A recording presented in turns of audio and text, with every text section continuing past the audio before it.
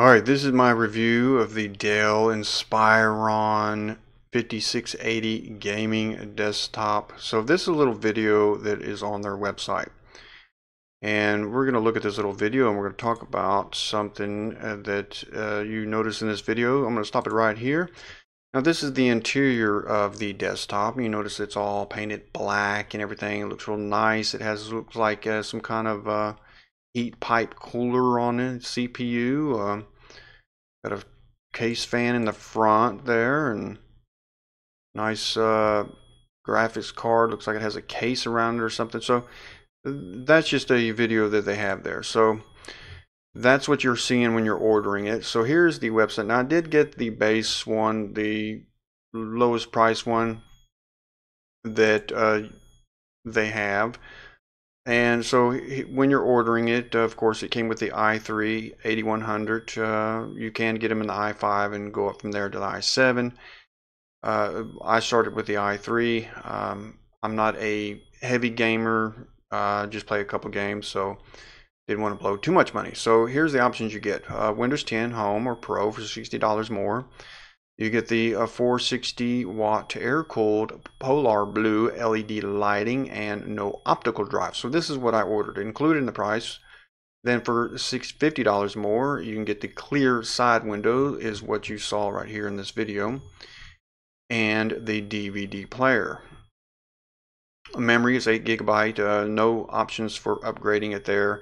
1 TB hard drive, no options. Now, you can get the option to go up from the GTX 1050 to the GTX 1060 for $150 more. I went with the GTX 1050. The GTX 1060 is a lot better than the GTX 1050, but I'm not a heavy gamer. If you're just a light gamer, it needs something that's a little bit more affordable, the GTX 1050 will do. If you're a heavy gamer, and you have a lot of game titles and you like to play a lot of game for many hours, then go with the GTX 1060 and at least get the i5 or the i7. The i3 one that I got with the GTX 1050 is not a bad gaming desktop, but it's not for the heavy gamer. I play that one little game, American Truck Sim. It can play it on the high settings. It plays it nice. The graphics look good. It plays it smooth with about 60 frames a second. I can record the gameplay and it still works fairly good, but this is just, for mild gaming, nothing overboard. So it didn't come with an optical drive. It did come with wireless keyboard and mouse and all that. So I'm scrolling when I'm ordering the thing on the website. You notice the pictures. There's the picture again. This is the optional clear panel side, and there it shows the picture with the side off again. You notice how it's all black and it looks like it has real neat coolers to it and everything. So this is not what I received. So I just want to point out that the website is a little bit misleading. And there is nothing painted black. There's no heat pipe cooling system or anything like that. It's all air cooled. Just your regular tin, nothing painted, nothing coated, nothing like that. It's not painted black. There's nothing covering the GPU. It's just a PC board with a cooler on it and a fan. So it looks nothing like the pictures in here. And if we scroll back to this video, you'll notice that it shows a front case fan. There is no front case fan. There's only the rear case fan, the GPU cooler fan, a CPU cooler fan, and then the fan inside the power supply. And the power supply fan on the system that I received, when I put it under load, either recording or playing the game, that's when that fan kicks on. And I notice when that fan kicks on, it is a little bit loud and it sounds like the fan is almost touching something. It has like a clicking sound to it. So that's the only problem that I'm having with it. Other than that, when the computer is at idle, it sounds real nice. It's quiet. The fans are just running. You never really hear the case fan or the CPU fan or the GPU fan when it's under a load. The only fan that I hear that's makes a lot of noise is the power supply fan. So on all the options, I got what is included in the price. I got the GTX 1050, and just selected everything there. So I scroll down here and I'm thinking, well, do I need a cable for this? What do I need to plug it in on this card? So here it says ports and slots for the standard, and that's what I ordered. Then it says ports and slots with optical disk drive. So I didn't get the disk drive because the disk drive is included if you order the clear side panel, it says up here. So if I selected this one, it gets the clear side window and the DVD drive you see there for $50 more. So I didn't select that. So I'm looking at the specs on the standard. So I'm looking here and I'm thinking, okay, do I need will it work with my DVI-D cable? And I'm looking at 9 and 10 here. It says HDMI port, additional ports on number 10, display port. So, okay, no DVI-D. So I went ahead and ordered another HDMI to DVI-D cable so I could hook up to my monitor, which I didn't need because this information is wrong.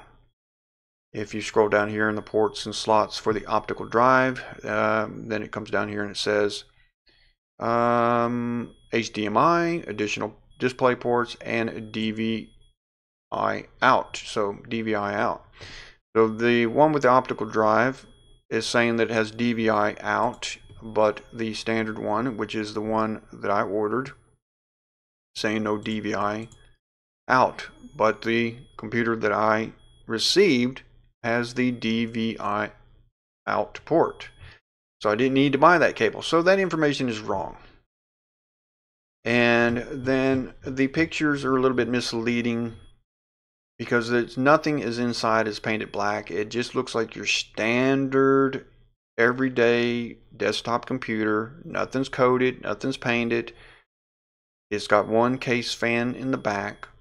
It's got a CPU fan that's air cooled with a aluminum heatsink cooler on it. It has the GPU aluminum cooler with a little fan on it. And the GPU has no case, no plastic, no shroud, anything on it. It's just a PC board.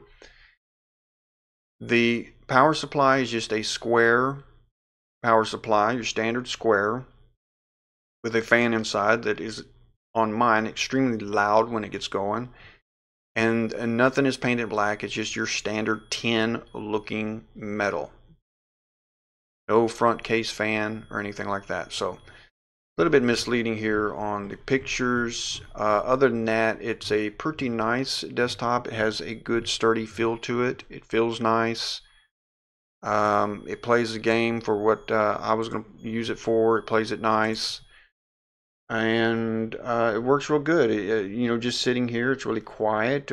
Fans are just running, and if you don't like the blue LED lights, there is a little software in there where you can turn them on and off. Or if you are running a different operating system, you can just still go into the BIOS and look under light bar, and you can just select enable or disable, and you can turn it off from there.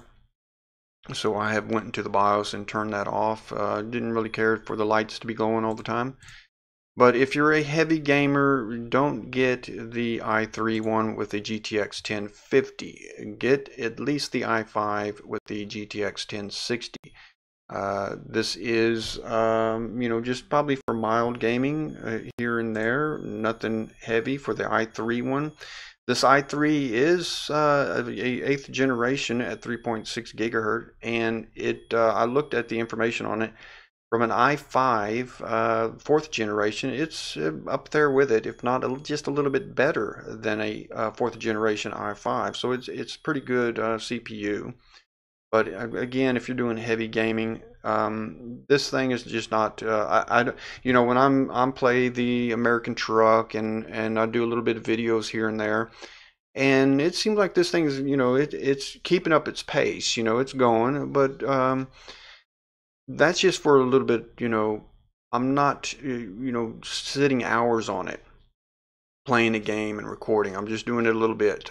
So I don't know if it could handle hours of that. You would probably, and you would probably want to have something a little bit stronger than this one if you're really heavy into games. I just wanted something to run a little bit smoother, and this one's doing the job. The GTX 1050 is doing the job. 60 frames a second on high settings on that game, and while recording, it's smooth. It looks good. But again, if you're a heavy gamer, don't go with this one. Go at least, you're going to have to spend the $150 more to get the GTX 1050. I mean 1060, the GTX 1060. It's worth the $150 more if you're a heavy gamer, and at least get the i5 processor, because the i5 is a 6-core. This is only a 4-core. The i5 is a 6-core, and it has the turbo boost. This processor doesn't have the turbo boost. So if you're a light gamer and you want to save a little bit, maybe catch this one on sale like I did, this would be the one to go for. It's not a bad gaming desktop, but just don't think that it's going to look like this on these pictures, and this information here is wrong. If you're getting the standard one without the clear panel, you can use a DVI-D cable. So other than that, little issues that I'm having with the power supply being extremely loud when it's under a load. I mean, it's not extremely loud, but the fan, when it gets to racing, it has some kind of clicking sound to it, like something is rubbing on it. But other than that, the computer just sitting here, it feels good, and it's solid, and it works great, and it's really quiet. I don't really hear the other fans when I put it under a load, them raising up or anything. Other than that, one fan is just seems a little loud. So not a bad gaming desktop for this base model if you're just a light gamer. But if you're a heavy gamer, I would go with the GTX 1060 with at least the i5. This one with the i3 and the GTX 1050 is really just for light gaming, and that's all I'm doing with it. But it doesn't look anything like this in the picture as far as the interior. And if you notice that cooler there that they show, it looks like some kind of, let me stop that right there. It looks like some kind of air cooled, like this is some kind of heat pipes. It's got a heat pipe, and then it's got a fan blowing on it there. And the computer I received, it just has an aluminum cooler, your standard little aluminum block with a fan on top, so, and nothing painted. So that's really misleading there. Other than that, looks great from the outside. Nice satin finish. It all feels real good, feels sturdy. Not bad at all. All works good. So I guess I'm going to wrap this up here. This was my review of the Dell Inspiron 5680 gaming desktop, and my review of their website and how to purchase it. It was a little bit misleading there. They could do a better job at that. So I guess I'm going to wrap this up here. All right, I'm out.